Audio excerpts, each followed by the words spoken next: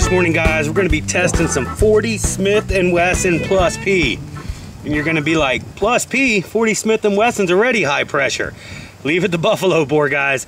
Buffalo bore can load something to the max every time.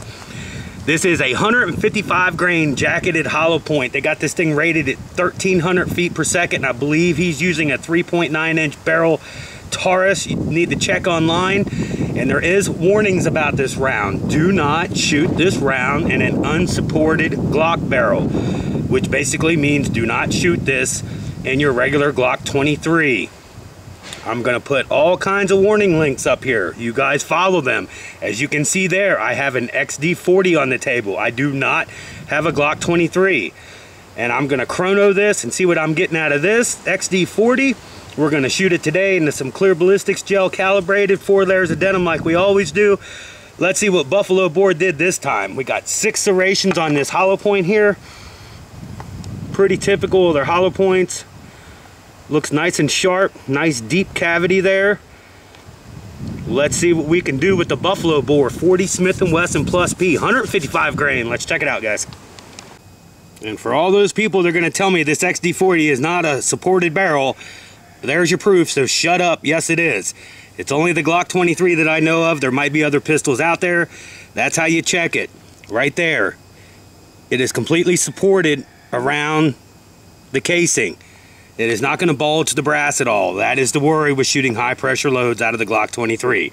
Here we go, guys. Okay, guys, here we go with that 40 Smith & Wesson Plus P buffalo bore. Let's check it out. I'm going to kind of keep a top angle going. Maybe you guys can catch the action. Let's check it out.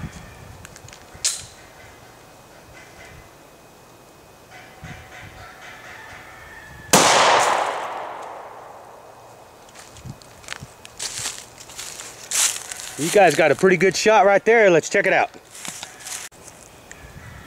Okay, guys, you can see where that went in right there. Let's go up to the front here. About a ½ an inch. Blew it open. I mean, that is one hell of a wound track, especially in clear ballistics gel. This stuff usually does not show the best track in the world, but this one is amazing. It is blowing open down in there. You can see right about that ½ inch, that thing develops instantly. Just plows through there. Going so fast, you can see it burnt the gel. Come on down to about that 8 mark right here. And you can see, so basically from about the ½ inch to the 8, that massive wound channel right there. That is devastation. And then it starts to lose some of its energy. Still twirling, still cutting in. Still looking really good down in there. We're at the 10. We're at the 11. Still kicking it.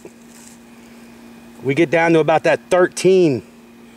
And then it really starts to lose its energy. And then about the 14 is where it streamlines. And you can see it streamlines, hits that second block. Goes down, goes down, goes down. And you can see right there at 22 inches. Bullet facing forward, way down there in the gel. It's going to take me a second to dig that up out of this stuff for sure. Let me get that up out of there and take a look at it. 22 inches, a lot of penetration, especially for 155 grain. But look at that massive wound track. That is massive. Let me get that up out of there for you guys. Okay, guys, got that buffalo bore up out of there. That 22 inches, you guys see right there, it just flattened everything back. This thing was just going so fast. It just ripped all the petals off of it, basically. Except for that one little side right here. Surprised it didn't pedal. I guess it was going so fast it couldn't. But you can see there, just flattened everything back. We'll get a side view through this. Maybe we can see some petals coming off, stuff like that. This bullet was just going so fast. Look at the trauma that it caused. 22 inches, pretty damn deep. Give it that. Pretty wicked wound track though. Let me get a side view of that. Okay guys, here's that side view. I'm just gonna run you down, give you a little play-by-play. You're looking at about 1 to 3 You can see it develop.